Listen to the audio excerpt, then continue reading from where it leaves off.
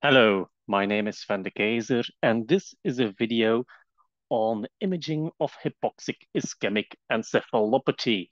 It's part of a series of videos on various toxic metabolic brain disorders, but hypoxic ischemic encephalopathy is probably the most frequent one of those, and that's why I decided to make a presentation on this topic alone, so I can do it in a lot of detail. So let's get started with a short introduction, and let's start with a case. This is a 3-month-old boy who was brought to the emergency room after being found by his parents in his cradle, not responsive, lying face down.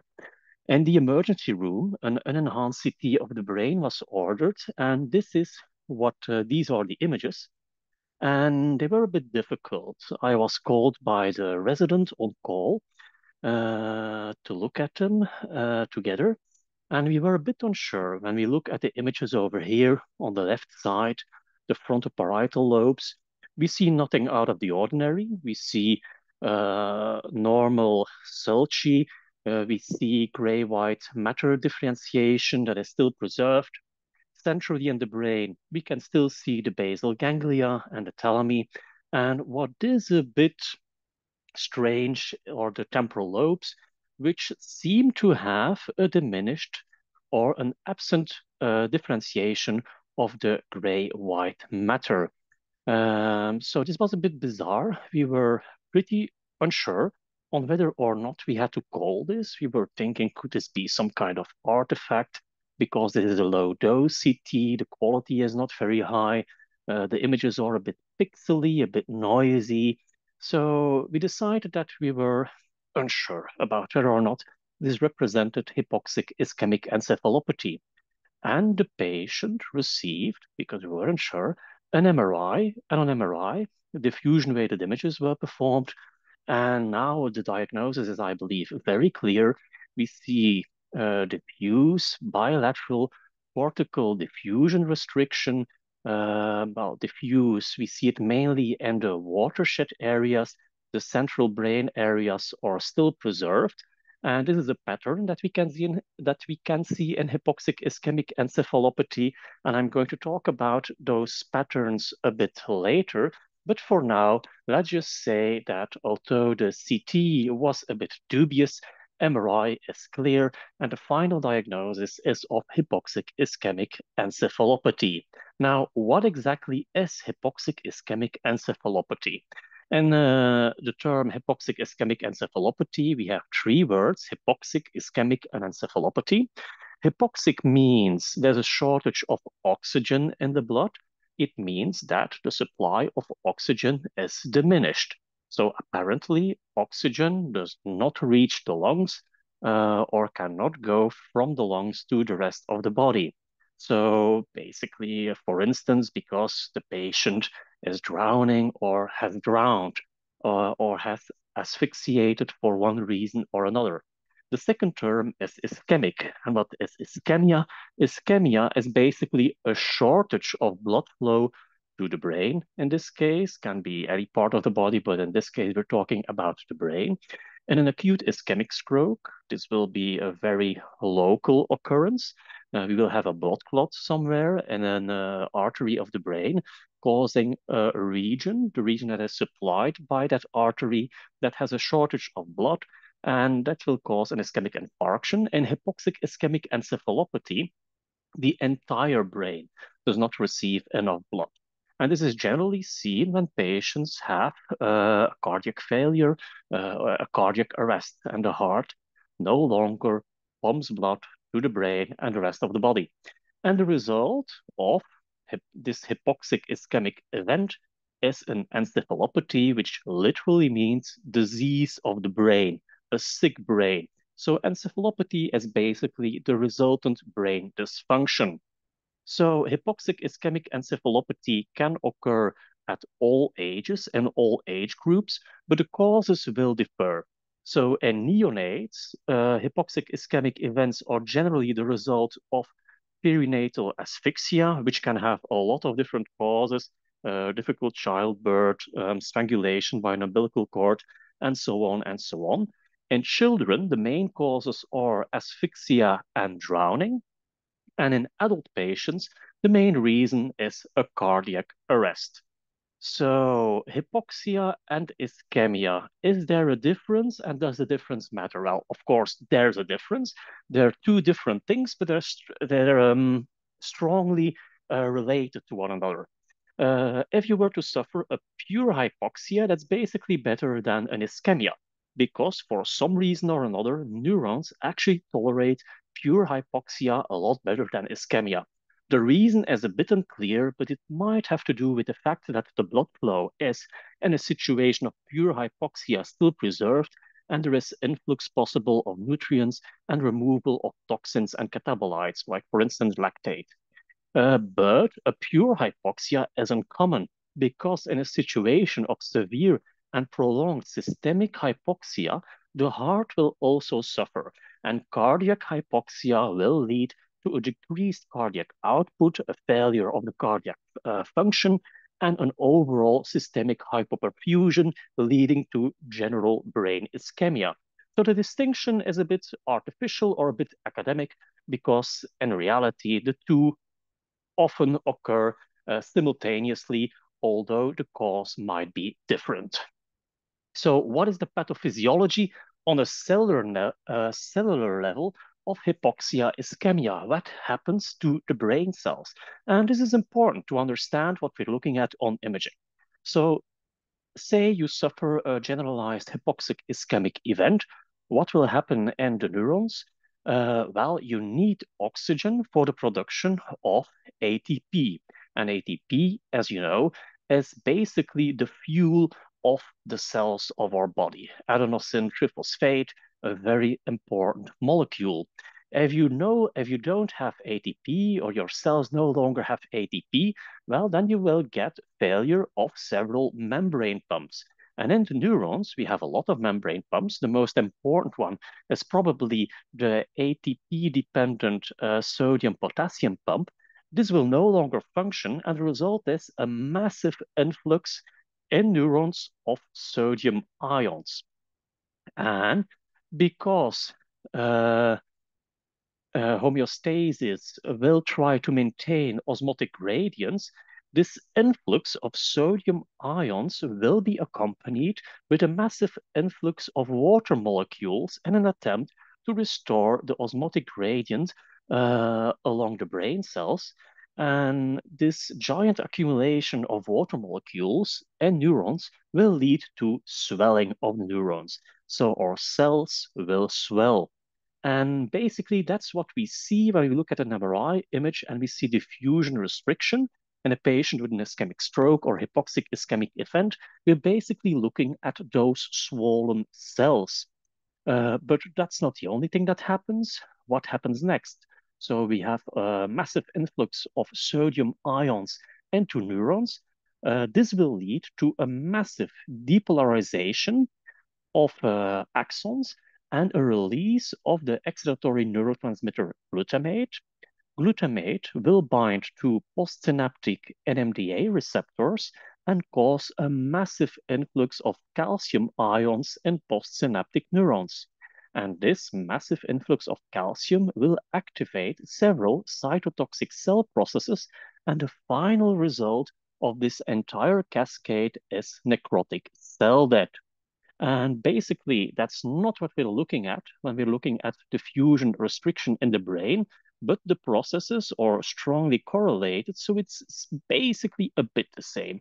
Keep in mind that when we're talking about hypoxic ischemic events, diffusion restriction can be equalized with necrotic cell death, but that will not be true for every toxic metabolic disease out there that is associated with diffusion restriction.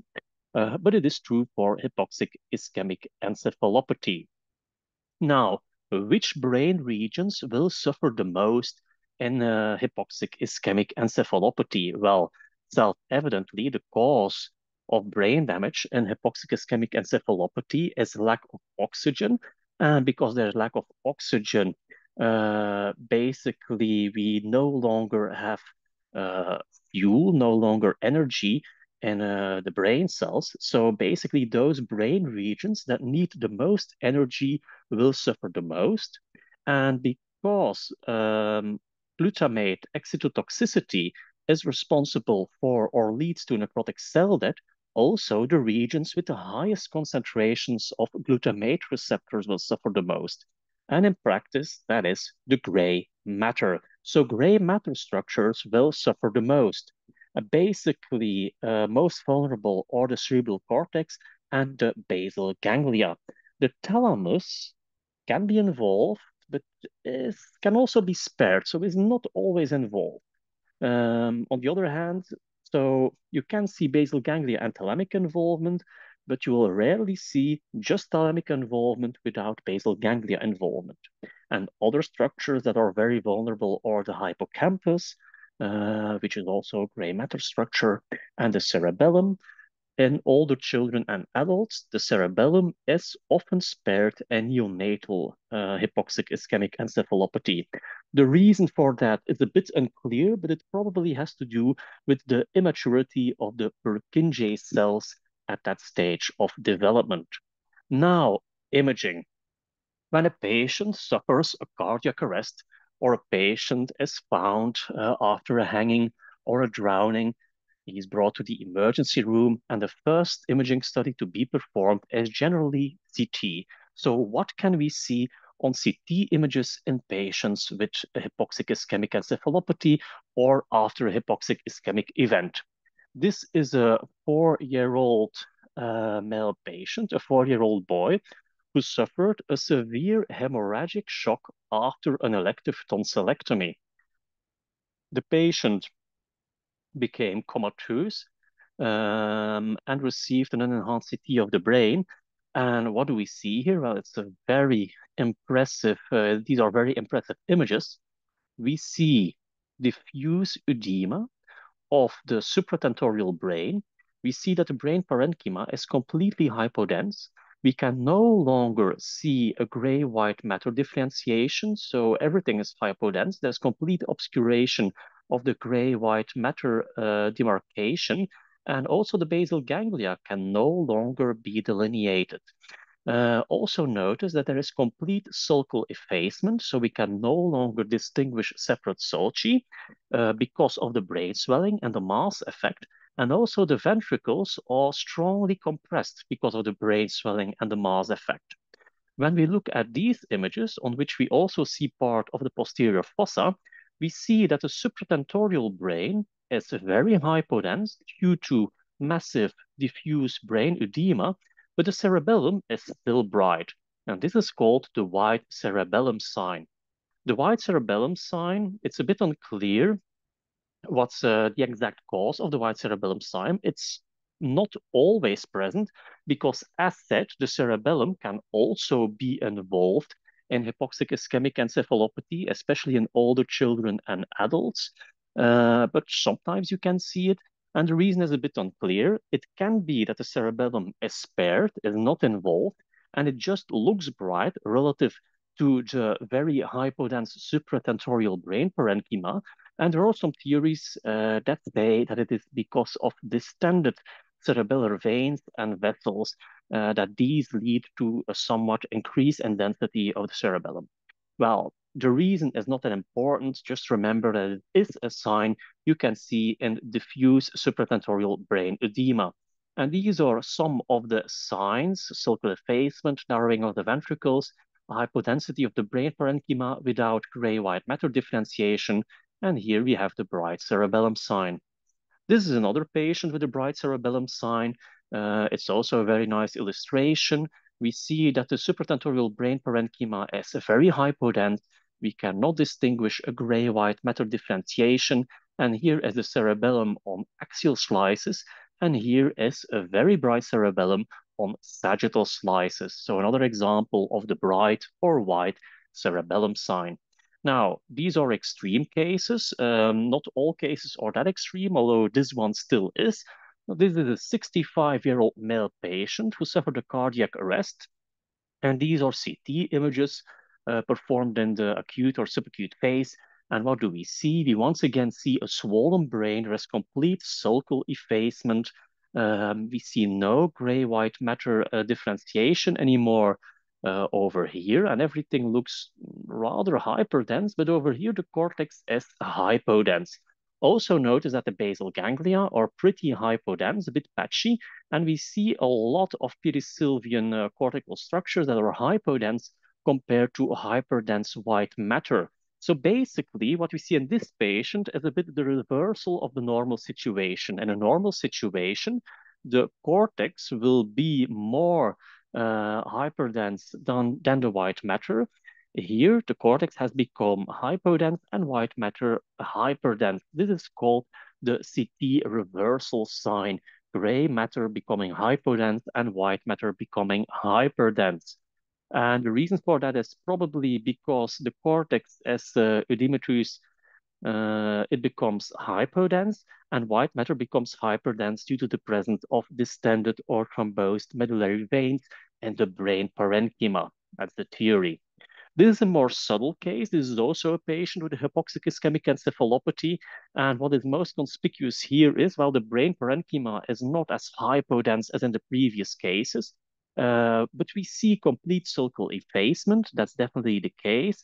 And also narrowing of the ventricles. So there definitely is brain swelling present in this patient. We can still make some distinction between the gray matter and the white matter, but everything looks a bit blurry. It's like the entire brain is blurring to achieve a homogeneous density, but simply hasn't gotten there yet. So also an example of what a hypoxic ischemic encephalopathy can look like on CT, but a bit more subtle than the previous cases. And if you were to work too fast or you don't have a lot of experience yet, it might be something that gets overlooked if you're not careful. Because the density changes are not as in your face as in the previous cases. And finally, a last example of a patient with a hypoxic ischemic encephalopathy. Do you see anything out of the ordinary? Well, if you say you do, you're lying. Um, well, maybe I'm exaggerating, but this is a presentation on hypoxic ischemic encephalopathy. We can now start scrutinizing these images, because have some doubts about whether or not the gray-white matter differentiation is a bit too blurry or not. But in daily practice, when you're confronted with this image and you have a huge caseload, you'll probably just say, well, no, at a first glance, this looks okay. I can doubt a little bit, but you wouldn't call this. I definitely wouldn't. So I'd say that this is a negative CT, and that's nothing to be ashamed of, not calling it when the clinical suspicion is very high, because CT can be negative in the acute phase. So CT has a high positive predictive value, when you see abnormalities. Well, okay, the patient will have hypoxic ischemic encephalopathy, but a negative CT doesn't mean anything. The patient can still have very severe brain damage. So let's summarize the things we have seen. We have seen an in-your-face case like this one, diffuse brain edema, brain completely swollen and hypodense. We have seen a CT reversal sign, something everybody would call pathological as well. Then we have seen this case, which is a bit more subtle, and in which basically there is some discrete blurring of the gray-white matter and sulcal effacement. And lastly, we have a negative case. But all these patients had severe hypoxic ischemic encephalopathy, and unfortunately, all these patients have also died. So CT can do anything. And this, I already said, it has a very good positive predictive value, but a low negative predictive value. So basically, CT rules in, but CT does not rule out. And keep that in mind. What is something else we can see on an unenhanced CT of the brain? Subarachnoid hemorrhage. Or is there? When you look at these images, you might say, well, it looks pretty hyperdense, yeah? The basal cisterns are filled with hyperdense material, and also here in the sylvian fissures, we see hyperdensities, and even along the cerebral convexities, and here along the falx. Is this subarachnoid hemorrhage? Well, no, it isn't. This is the previous patient. If we magnify this a bit, and these images become very pixely when they're magnified like this, but I like doing it. It looks like a subarachnoid hemorrhage, except it isn't.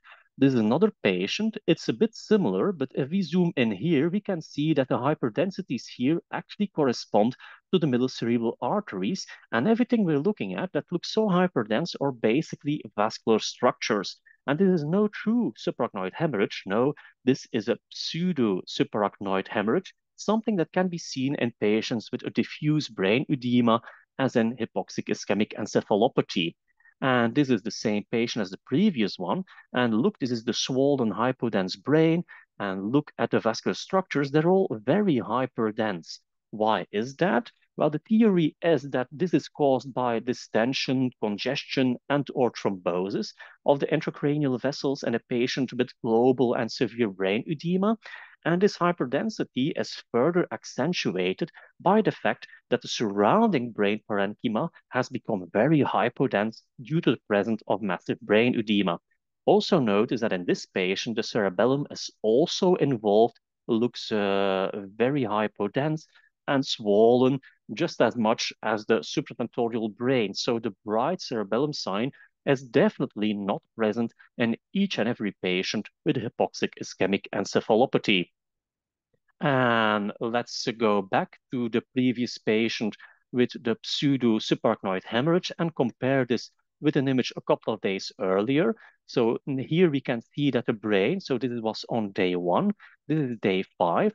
We can see that the brain has become very hypodense and swollen compared to the original examination. The patient has developed a so-called pseudo subarachnoid hemorrhage sign due to distended, swollen, congested, and or thrombosed vessels, but also look at the basal cisterns. Over here, there may be a bit more narrowed than you'd expect in a normal situation, but here they are completely effaced. And this is something that we see in a patient with transtentorial herniation. So herniation of the supratentorial brain parenchyma through the tentorial notch compressing the mesencephalon and the brainstem. And this is something you also have to look for in a patient with brain edema, signs of herniation. And the herniation will generally go downward. So you will have transtentorial herniation and even possible tonsillar herniation. Now, let's talk about the MRI characteristics of hypoxic ischemic encephalopathy. What are those? This is the first case, the case we started with. And on CT, we were a bit unsure about whether or not this was something. And in retrospect, but it's always easy in retrospect. In retrospect, we would have been right if we would have had the guts to call it, because this was diffusion restrictive cortical edema, but we are doubting here. But on MRI, on the diffusion weighted images, there is no room for doubt. We see diffusion restriction, and it's a very clear case and the cerebral cortex. So here there was some doubt, and there it is clear. And the diffusion-weighted images are the main sequence when it comes to the diagnosis of hypoxic ischemic encephalopathy and acute phase. Look at the other sequences in this little boy. On the inversion recovery T1-weighted images, we see no abnormalities. This is a child of 3 months old, so we see signs of myelination, some hyperintense white matter changes in the region of the corticospinal tract, the pericentral region. That's completely normal at this stage. On T2, well, that's a bit more difficult because it's a very young child.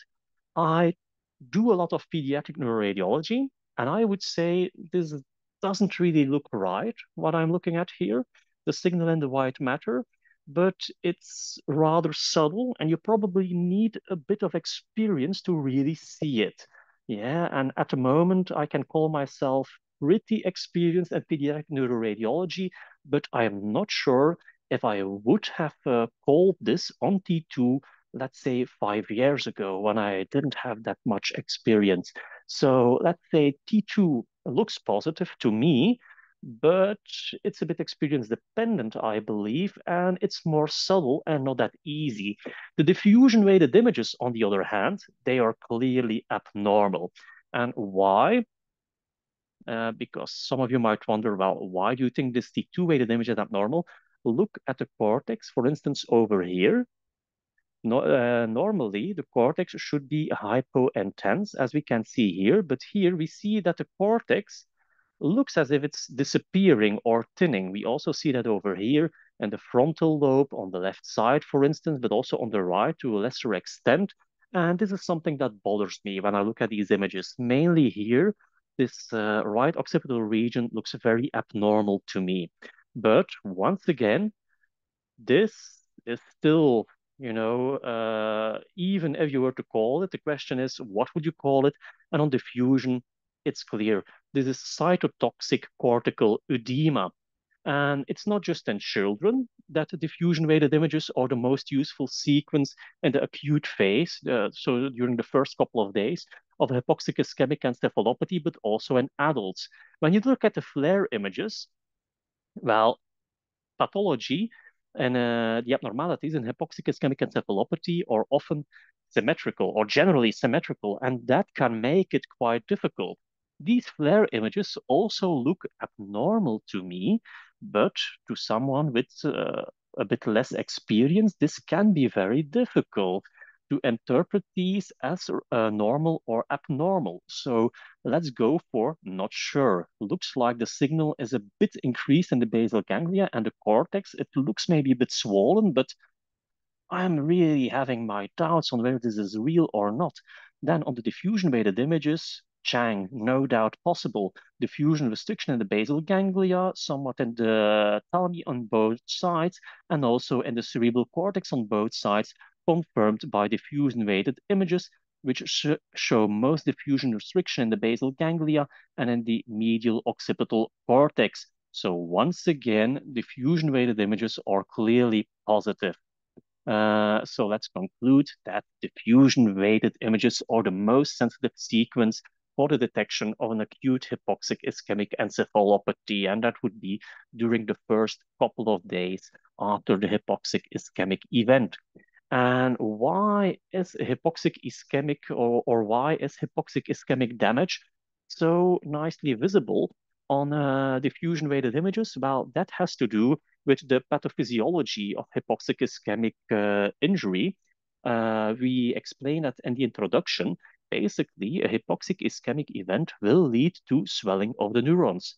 And this is a normal situation. This is what a normal brain looks like. We have cells, and there's the space between the cells is called the intercellular space. There's a lot of space there, and there's a lot of space for water molecules to diffuse around. So basically, there is free, well, it's not completely free, but the diffusion of water molecules in the intercellular spaces is possible without a lot of obstructions. Now, what happens when these cells start swelling because of a lack of oxygen and failure of the sodium-potassium pumps? We get cellular swelling, and the intercellular spaces will narrow, limiting the diffusion of water molecules. And the result is, of course, literally a restriction of diffusion, and diffusion restriction is something we can see on diffusion-weighted images. So that explains why diffusion-weighted images are so sensitive for the detection of hypoxic ischemic encephalopathy in the acute phase. On this slide, you see 6 patients with hypoxic ischemic encephalopathy. And when you look at the location of the abnormalities, you will see that these differ. So there are the brain structures that are most vulnerable to hypoxic ischemic encephalopathy or the basal ganglia and the cerebral cortex, but nevertheless, we can see several different patterns. And now I'm going to show you the different patterns that can be observed. So what are those? Let's first give them a name. We have the diffuse cortical pattern, which is basically a pattern of total brain involvement. So basically the total cerebral cortex and the basal ganglia, and often the cerebellum will also be involved. Then we have the perirolandic and medio-occipital pattern, a pattern in which of the brain cortical structures, mainly the pericentral region and the medial part of the occipital lobe are involved. Then we have the basal ganglia only pattern, which is pretty self-evident. We have the watershed pattern, and we have a white matter pattern. That's correct, a white matter pattern. Now, let's look at some examples. This is a patient with a diffuse cortical pattern, and I believe it's pretty clear why this is a diffuse cortical pattern. The entire cortex, or almost the entire cortex, is involved, symmetrical bilaterally. There is also involvement of the basal ganglia, but look at the thalamus. Thalamus is not involved, and also the cerebellum, which is not always the case, but in this patient it is. So this is a diffuse cortical pattern. And also notice that there is no sparing of the periorlandic and the medial occipital cortex. So these are also involved in this patient. Then this is a periorlandic and medio-occipital pattern. I am now showing you the ADC maps because sometimes the abnormalities are more clear on the ADC map than on the actual diffusion-weighted images. And where do we see diffusion restriction in the periorlandic cortex on both sides, in the medial occipital cortex, and in this patient also in the basal ganglia, including the thalamus. But notice that the rest of the supratentorial cerebral cortex is not involved. It's limited to the periorlandic and medial occipital cortex. And what is a possible explanation for this? Well, this was probably a very severe hypoxic ischemic event that didn't last that long. That's just the theory behind these different patterns. So what are the brain? So what are the cortical structures that need the most energy? Well, the periorlandic cortex, because it is responsible for primary motor and sensory function, and that requires a lot of energy.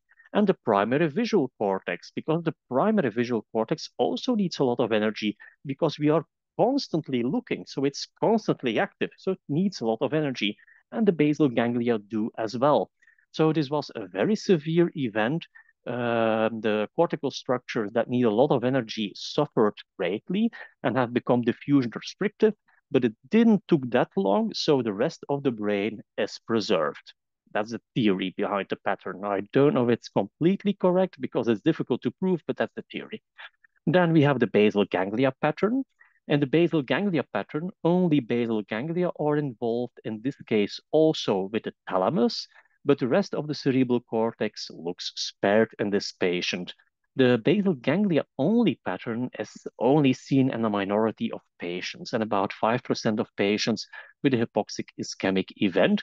But if only basal ganglia are involved, the prognosis tends to be better than in the other patterns we have seen.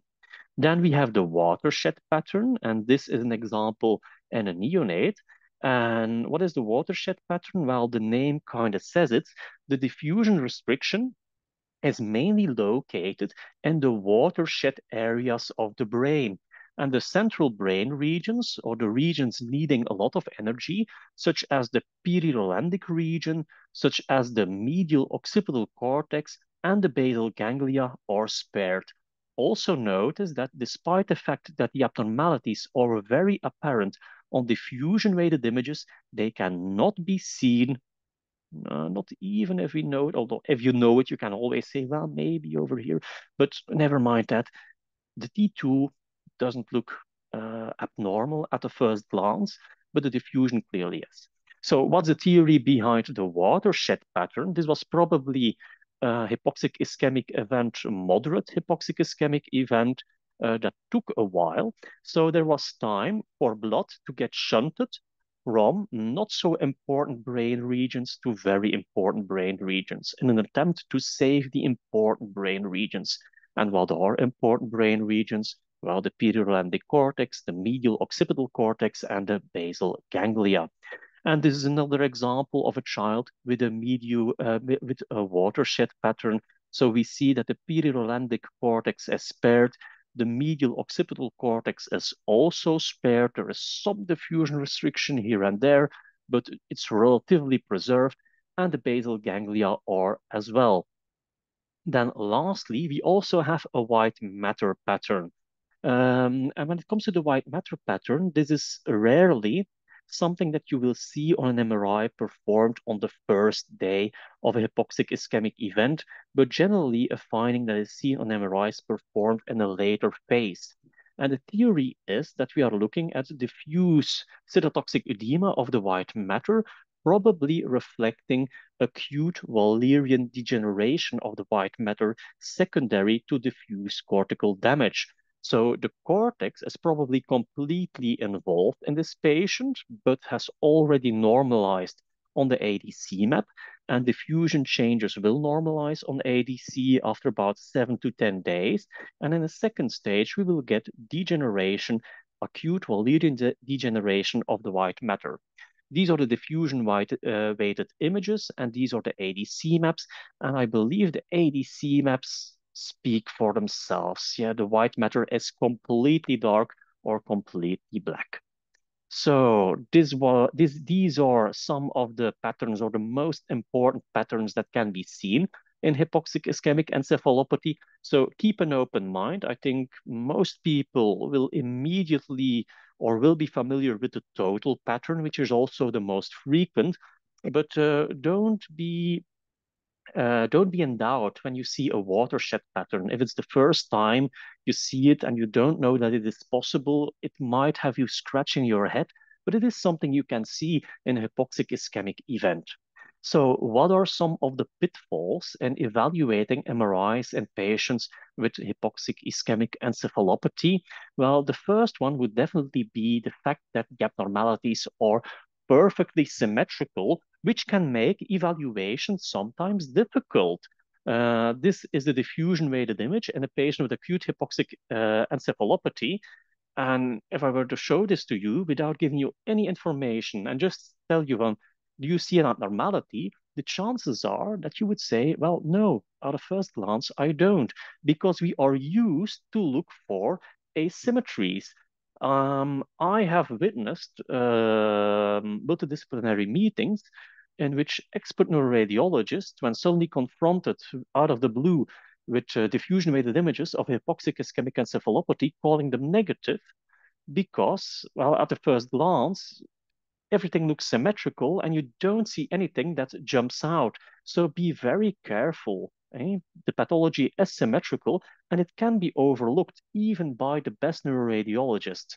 So what is something I often do when in doubt? I pull out an examination of a random other patient and compare the diffusion weighted images, preferably scanned at the same machine. It's the oldest trick in the book, but it has helped me on many different occasions. And if we compare it, we can see that the cerebral cortex looks a bit more swollen and hyperintense compared to this random other patient.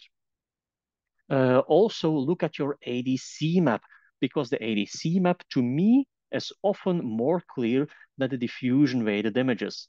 And here we see that the cortex is hypo-intense, basically anywhere, also the basal ganglia a little bit in this patient.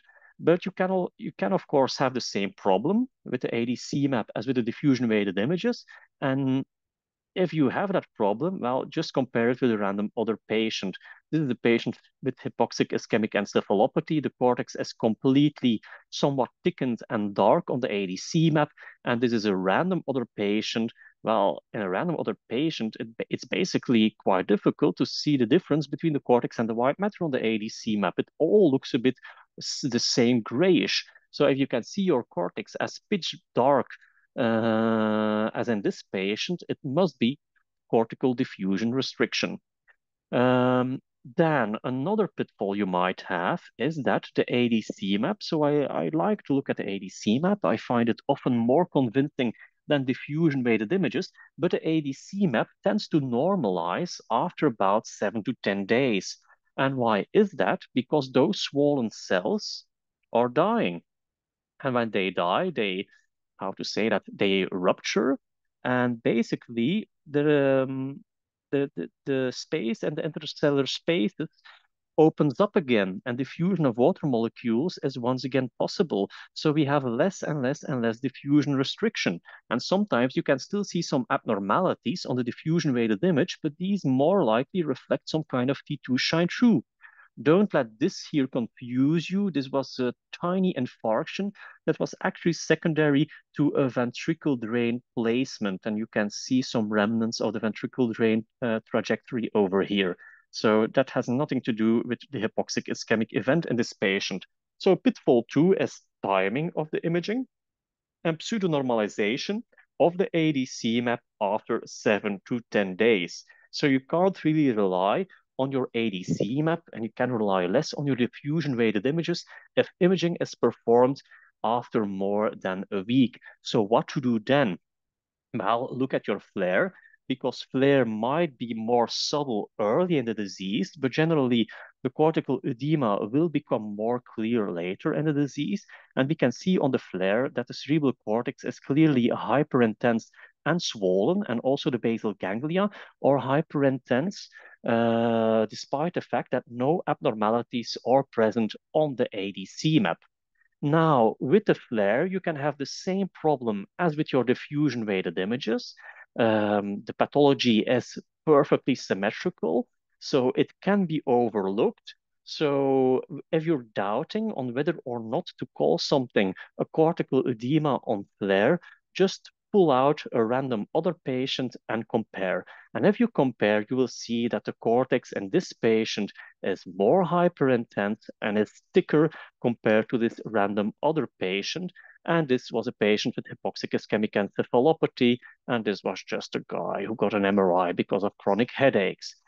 And then I can't say that you have to do this in each and every patient, but in some cases, gadolinium is administered for other reasons than the hypoxic-ischemic encephalopathy, because the clinician wants to rule out meningitis or whatever. And in this patient, we also saw gyriform enhancement of the cerebral cortex and enhancement of the basal ganglia, as you can see here. And this means that the blood-brain barrier is disrupted and is something you will see in hypoxic ischemic encephalopathy after a couple of days to a week. And you can see enhancement in a gyriform pattern. And this is an extra argument that the basal ganglia and the cerebral cortex are abnormal. Look at this patient. This is also a patient with hypoxic ischemic encephalopathy. It's very difficult to call the cortex normal or abnormal in this case. I wouldn't really dare say anything, but if you look at T1-weighted images with gadolinium that were performed for another reason, we clearly see some gyriform enhancement in the precentral gyrus on both sides, and also here a bit along the superior frontal sulcus, although this probably more reflects some kind of leptomeningeal enhancement. But once again, the T1-weighted images with gadolinium have helped us confirm that the cortex is abnormal, despite the fact that the flare is very dubious to call. This is another example of flare images in a patient with hypoxic ischemic encephalopathy in the subacute phase. In this case, I think it is clear that the cortex is abnormal. The cortex is very bright on flare images and T2-weighted images. And the French, look at these T2-weighted images, it's almost beautiful, despite the fact that this is actually dramatic for the patient. And in French, there's a very beautiful word for when the cortex looks like this. Let's magnify it a bit. These are the T2-weighted images. These are the flare images. And look at the diffusion and the ADC map. No diffusion restriction present anymore. And this appearance in French is called une image trop belle, which basically means an image that is too beautiful. So when your cortex looks too beautiful to be true, the cortex probably isn't beautiful, but pathological. So this was my presentation on hypoxic ischemic encephalopathy, or rather imaging of. What are some of the things I would want you to remember? Remember that CT can be negative in the acute phase, so do never rule out hypoxic ischemic encephalopathy based on a negative CT. MRI, on the other hand, a negative MRI rules out hypoxic ischemic encephalopathy with a high degree of certainty. When you do an MRI, you have to do diffusion-weighted images, of course, before you can make such a statement, because these are the most sensitive sequences for the detection of an acute hypoxic ischemic encephalopathy. I have shown you a number of different patterns. So hypoxic ischemic encephalopathy generally affects cerebral cortex and basal ganglia but different imaging patterns can be seen. The total cortical pattern is the most frequent one and the one we are most familiar with. But also remember that there exists a watershed pattern, that there exists a basal ganglia only pattern, that sometimes just the periorlandic cortex and the medial occipital cortex will be involved. And if you do your imaging after, let's say, a couple of days to a week or later, you can have even a white matter pattern. So be aware that these exist. And be very careful when examining a patient who suffered a hypoxic ischemic event, because due to the symmetrical nature of the abnormalities and the perfect symmetry, images can be tricky even for experienced radiologists. So examine your diffusion-weighted images very carefully, correlate with the ADC map. When in doubt, compare with a random other patient, carefully look at your FLAIR images. These two can be very subtle sometimes. So compare and do not evaluate these too rapidly. Look carefully, and then I'm sure you will pick them out and diagnose them correctly. So thank you very much for watching. This was it for me. More presentations on toxic metabolic diseases will follow. This was just the first one. And if you have any comments, questions, or feedback, you can leave a comment in the comment section, or you can send me an email, neuroradiology.online@gmail.com.